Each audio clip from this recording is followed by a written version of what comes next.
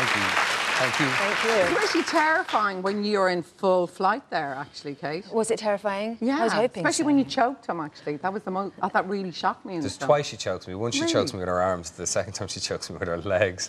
Yeah. I sort know of whether to fly along wince the or floor smile. with my legs open. It was our first day, I think. It was a nice icebreaker. Yeah, indeed it was, yeah. But, like, your husband directs it, and part of the opening also is Pervert. you're kissing each other a lot and everything. What's that like when your husband... pervert. It was all right for me. I'm not the one with the movable parts, so I don't worry about... That's Parts did move. And explanations were made.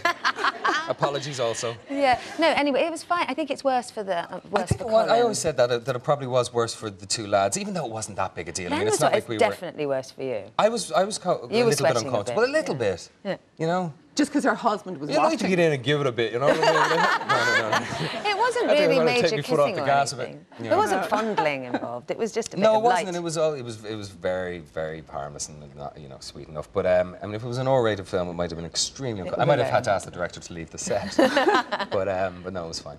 But you both enjoyed making it. I loved you, Colin, in particular. I loved you as well. No, Whatever happened, where did it all go What happened wrong? to you guys? You didn't want to have enough kids. Sorry. I know, yeah, exactly. But, you know...